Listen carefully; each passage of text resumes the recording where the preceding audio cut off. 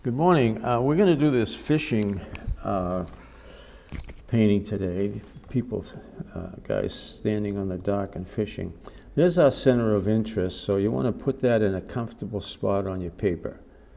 I start with very light pencil marks. Generally, I just draw a circle to show where I'm going to place the subject. There's the two men.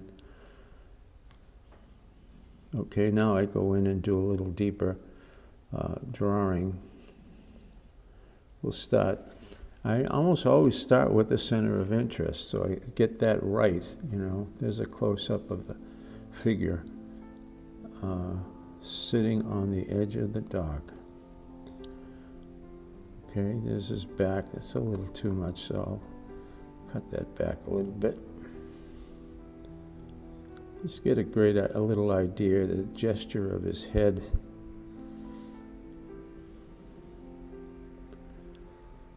See the outline first.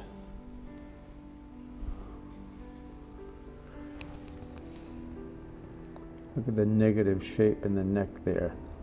That gives you a nice sense of where the head's going to be. If you look at the negative shape between the head and the arm, it gives you that space, you know, rough idea of where it is. Okay, I'm cutting it back a little more. I thought it was a little too hunchback there. Okay, all right, so there's roughly the bottom of his t-shirt there.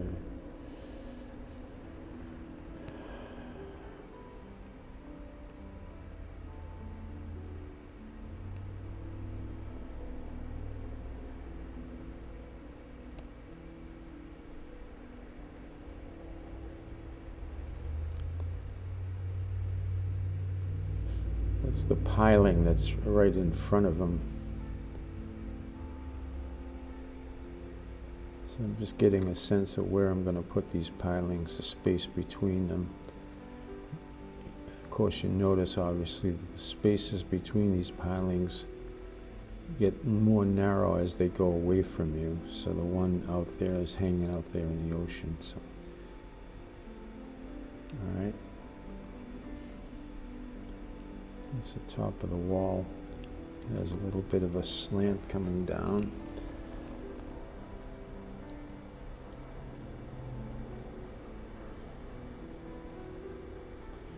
Just, you know, always remember, go in with light lines so you can easily erase them and correct them. And, you know, once you place the shape with a light line, then you can go back and do your darker lines and your darker drawing if you need to. Okay? Just giving you an idea where these pilings are going to be. It's the bottom of that piling. So those are showing, so you're going to have a nice reflection in the water down there. The first few are, notice one is lower than the other.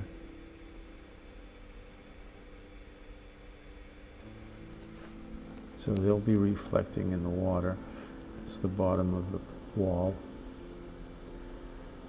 A lot of the stuff you won't see because it's so dark, but anyway, there's the other piling.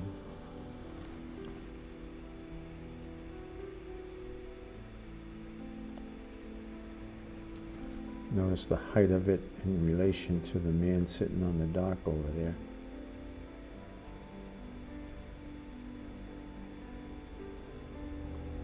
And that's a double. There's a second one beside it, just a little bit higher. Okay, that gives you the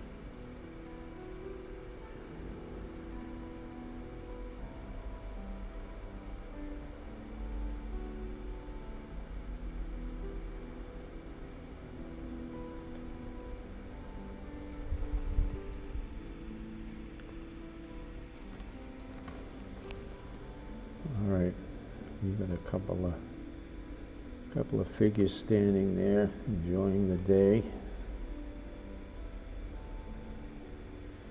So nice and light, go in light first, place the head, you know it should be six, 7 heads high. So once you get the head in there, you get an idea where the waist is. This guy's got his shirt untucked. so it looks like his legs are a little shorter than normal, but right, this is his hand. He's got his legs coming in right there.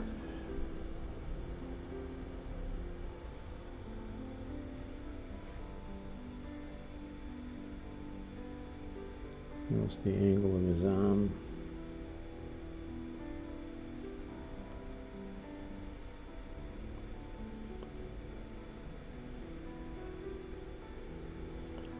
You get that little space between his arm and his body. That's very important. Okay, so there's the first one. And notice the space between the figures. Yeah. Okay, get an idea. It's the shape of his arm, his head, shape of his head, his shoulders, the way his shoulders curve around the back of his neck.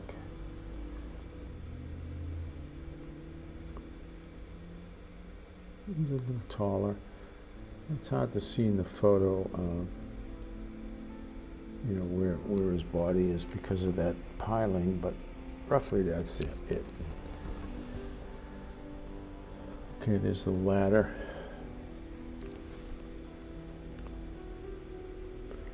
You just want to make sure that the rungs of the ladder are approximately the same. That's the back of the, oh, I'm sorry, that's the horizon line coming in. If you want to check that, you can place the right edge of your photo against the edge of your board and use the paper to check your straight lines. Okay? Yeah. There's his arm, his hand sticking out.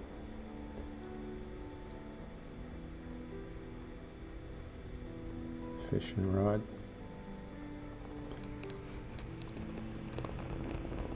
Okay, just kind of go over everything, get the rungs of the ladder in, equal spaces between them. Okay, all right, that should do it. That's enough to paint. It just basically guides when you're painting, because you're redrawing with your painting anyway. Okay, thanks very much, and now we'll get into our painting.